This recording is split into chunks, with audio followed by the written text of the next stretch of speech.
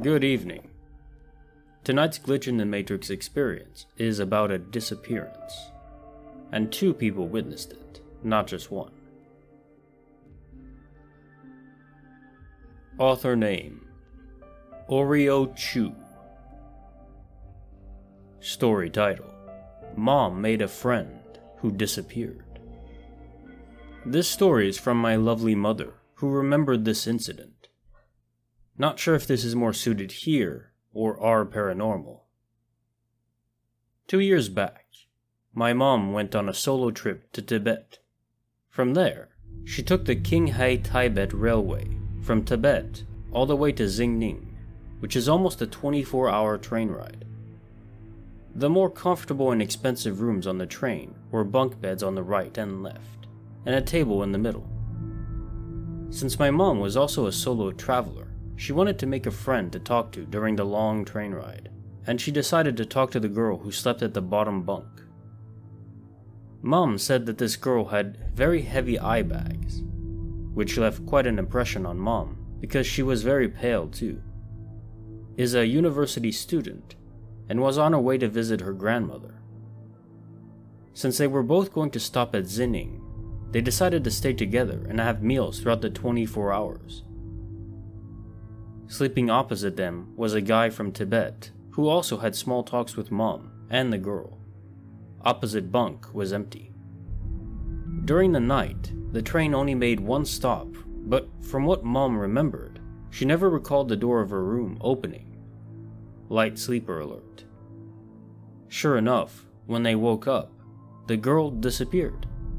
Her bed looked like it was untouched and never slept in, and her belongings were not there at all.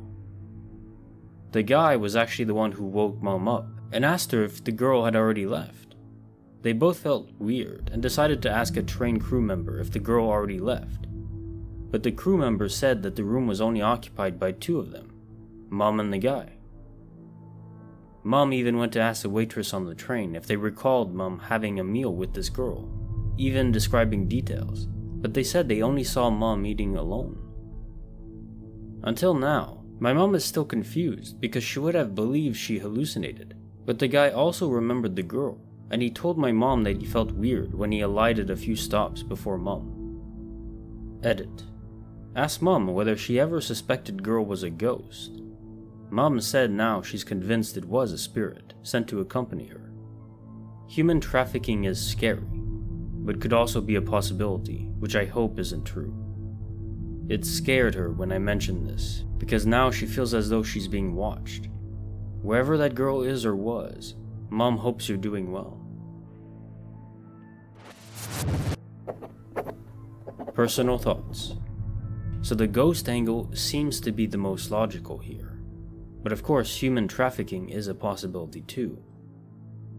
But I think more likely, yeah, it was a ghost. Maybe something bad happened to her on the train in the past, and it was just an imprint, going through what she did before.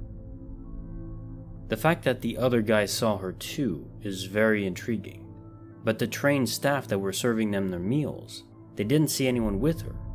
So it was only 2 people that saw her, but it was 2 people, so it couldn't be a hallucination. If I had to bet, I would say, yeah, this was a ghost. Maybe sharing her final moments, whoever she was, over and over with new passengers.